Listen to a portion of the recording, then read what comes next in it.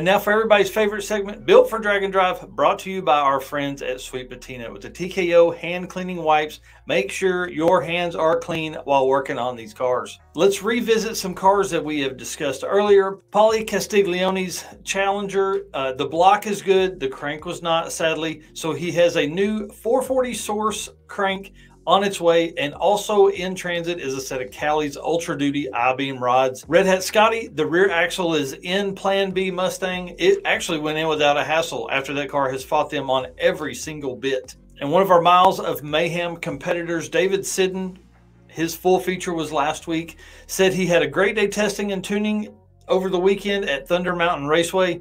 The track is an 1/8 mile and is over 4,000 feet in elevation, so cars run a little slower there. I fixed the high RPM miss and sorted out launching off the trans brake.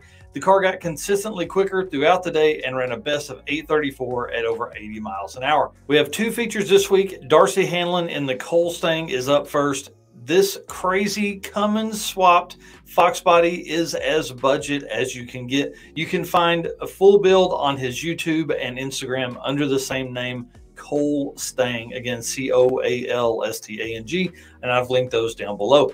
The car takes budget to the next level. When he purchased a car for $1,000, turned around, sold the engine and transmission a few days later for $850, purchased a 94 12-valve donor truck for $1,500, sold the body for $950, and the stereo a few weeks later for $300. He says the initial build was quick, nothing fancy, just stuffed it in there, meaning the 12-valve, as fast and as cheap as possible. That's why I first chose to do non-intercooled. Less fabrication, less weight.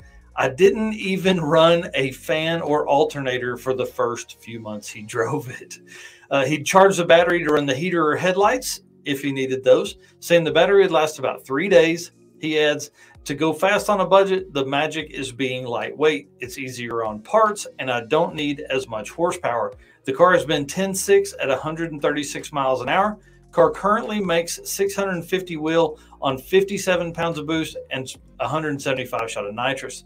Darcy's limited to a 640 because of safety and says with the new trans brake, he should be able to run that easily.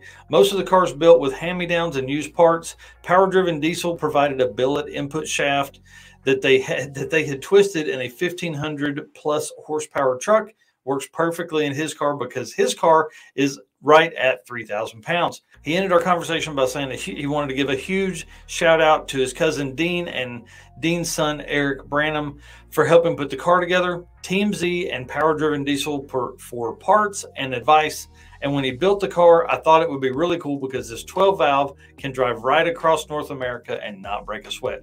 He ended the 2021 Miles of Mayhem event with an average of a 7.5590. So more than a second faster this year. So that would be exciting to watch. Our second Miles of Mayhem car this week is Tony Buchert in the 53 Bel Air.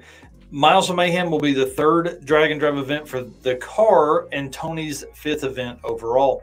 He said he's owned the car since 2019 and had it out for the first time in 2020. When I asked why he built that car, he replied, I chose the car because I have always loved the Bel Air family of cars and because it's something that not everybody builds, mostly because it's heavy and most don't want a four-door, which he loves more for his family.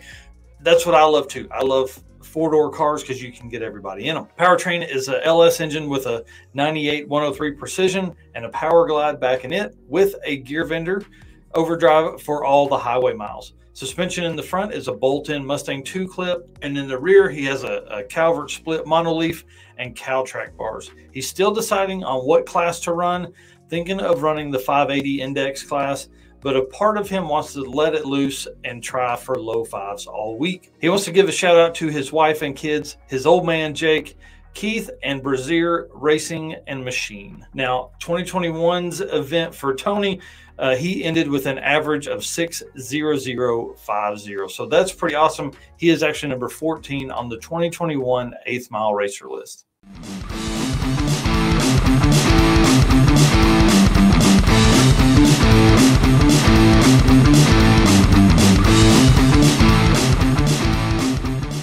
All right, guys, as we lead into the busiest next few weeks of the drag and drive season, you guys have got to get out and get your merch. Make sure when you show up to the tracks for Race Week or Drag Week or One Guy's Garage or Carolina Drag Cruise or Street and Yeet, if you haven't done it yet, swing by the website, draganddrive.com, and pick up your Drag and Drive Addiction merch. Show your enthusiasm for your hobby at any local event, or just like me, your regular daily job. Currently, we are running a special with free shipping on every order.